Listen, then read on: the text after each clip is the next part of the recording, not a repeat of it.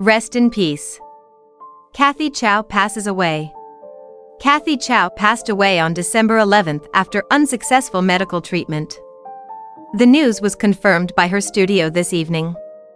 Earlier, many of the staff members working for her refuted rumors of her passing despite widespread speculation.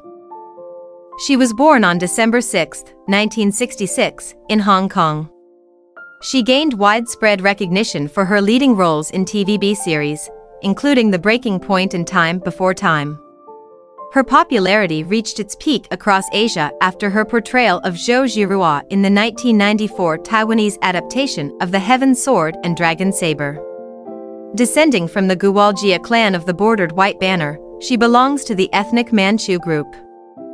After a hiatus, she returned to TVB in March 2008 and signed on to the action drama EU, a sequel to The Academy and On the First Beat.